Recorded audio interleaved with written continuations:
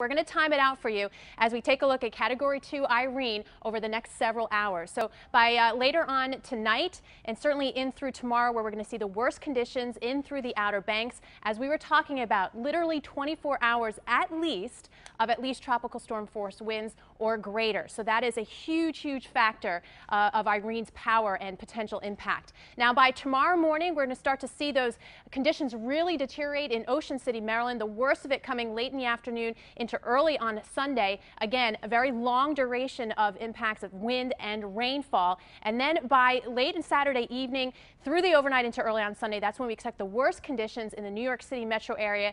Again, tropical storm wind duration of about 21 hours. We're talking about not just talking about the gusts, but also the rainfall. This is not an exceptionally quick moving storm. So even if it's a Category 1, just a Category 1, huge impact still expected.